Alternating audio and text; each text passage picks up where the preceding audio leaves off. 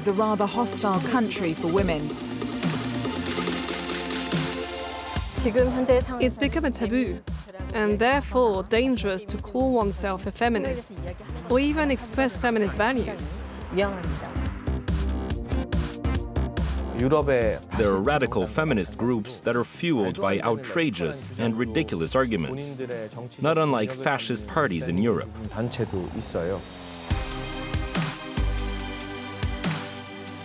Hello, I'm Annette Young, the host of the 51%, and in this week's special edition we're coming to you from the South Korean capital of Seoul.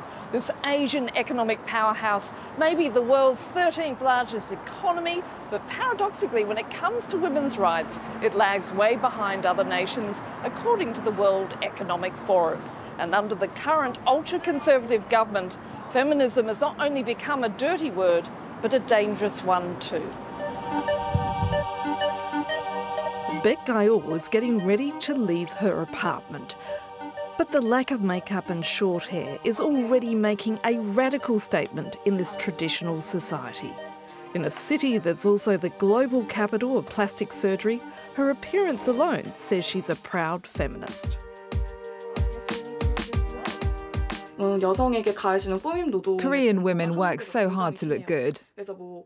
There's pressure to have long hair, wear makeup at work, be a certain weight, follow the latest fashion trends, and change hairstyles. A lot of money goes into this.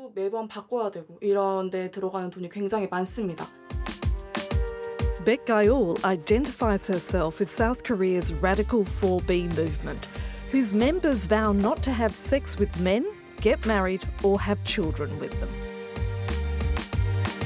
The 4B movement is essentially about refusing to make an effort to look good, so as to not be an object of sexual desire. The 32-year-old activist made the extreme move after researching sex crimes online, a massive problem in this traditional Asian society.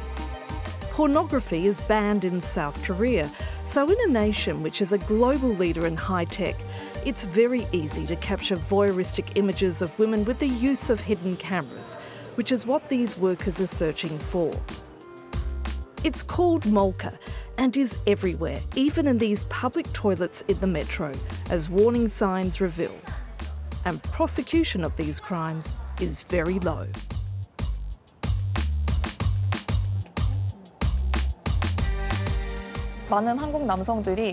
Many Korean men consume this so-called domestic porn, and every woman is scared of becoming a victim of illegal filming. This is our reality. When you see this, how can you trust your fellow citizens or your partner in this society?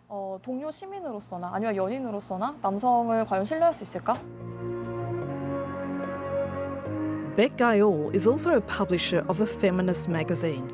She's meeting a fellow contributor who asked not to be identified since being outed as a feminist could result in losing her job. It's hard to believe, but even having short hair can make you a target in this country.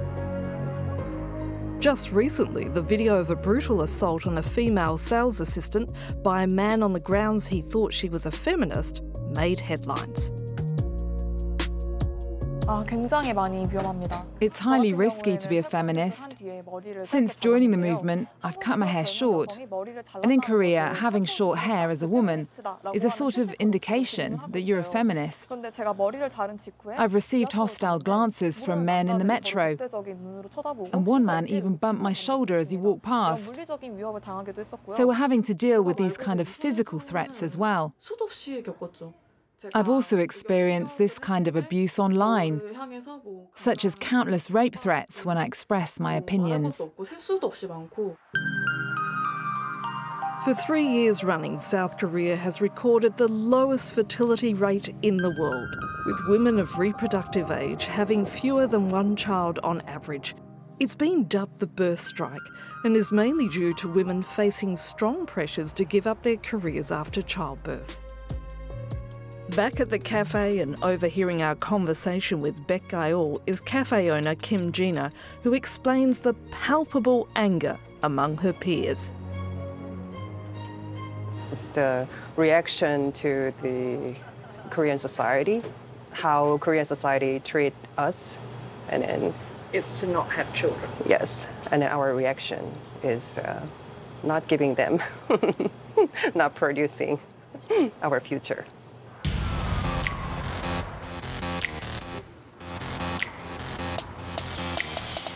To the outside world, South Korea is the paradigm of ultra-modernity, an image reinforced by its K-pop bands and cinema.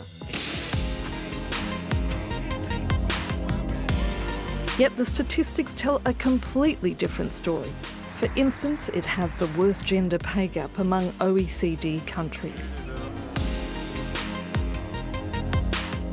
Yoon Ji-sun is a professor of philosophy who's written about the backlash against women's rights. The women's rights movement has surged among women in their 20s and 30s in recent years. And men who felt somewhat threatened by this have retaliated with an anti-feminist movement. Many politicians instrumentalized this in the 2022 presidential election to appeal to male voters. And one could argue that this is how anti-feminism became a mainstream sentiment. It's become very apparent that to be a feminist in 2023 in South Korea has indeed become dangerous.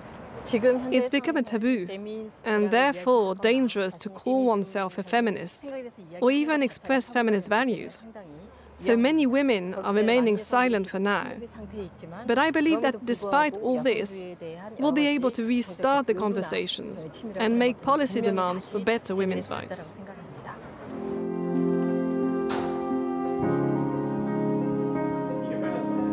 I'm meeting Lee Han, who's a true rarity in South Korea, a man who proudly calls himself a feminist.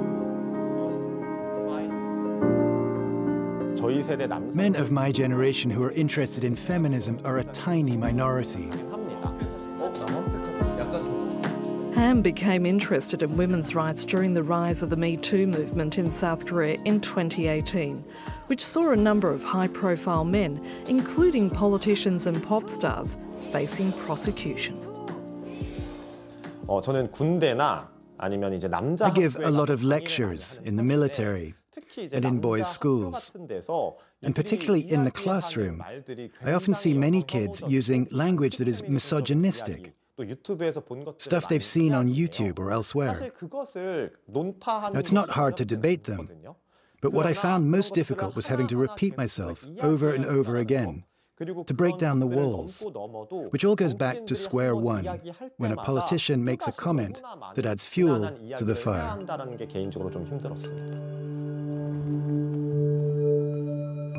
Divisions in a country already split by the Korean War 70 years ago. Fears over its highly erratic, militaristic neighbour means almost 350,000 South Korean young men each year face 18 months compulsory military service. But women are exempt, effectively giving them a head start in their careers. And all of this playing into the hands of anti-feminists, such as its current president, Suk-yeol. I think this is a great victory for the people of South Korea.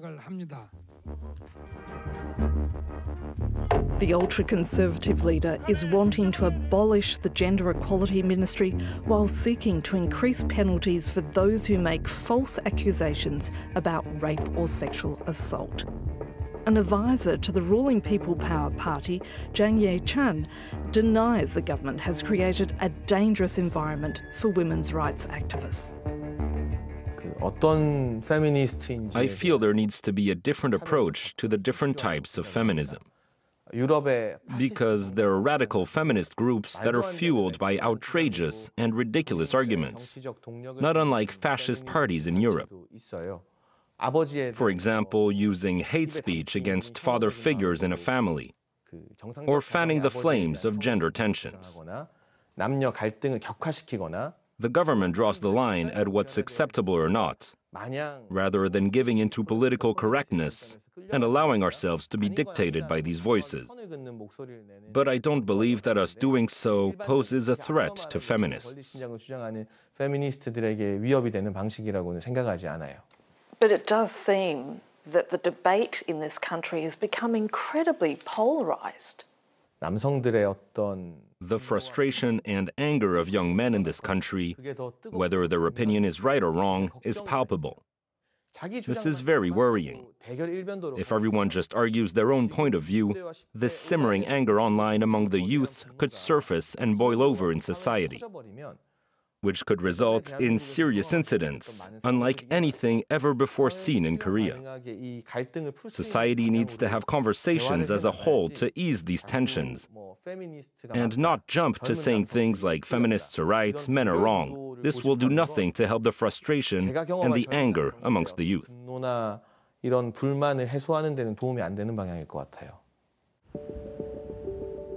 Jo In-hee is out for a stroll with her 9-month-old son, Woo-ju. It's an image the government would like to see more of. But she is one of the few mothers in her neighbourhood, and even rarer, a working mother at that.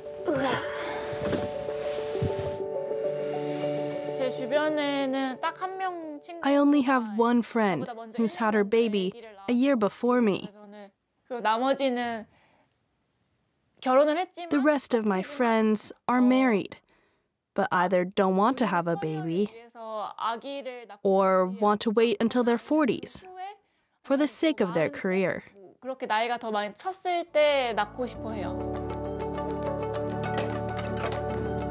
In a society once steeped in Confucianism, a woman was called on to submit to her husband while taking care of the family.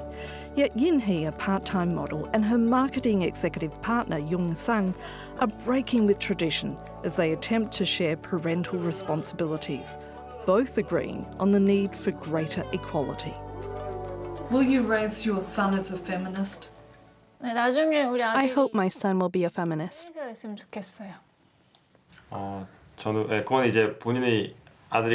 It's up to him to decide for himself.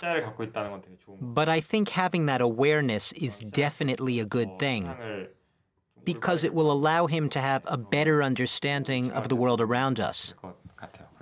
So yes, I would like him to be a feminist.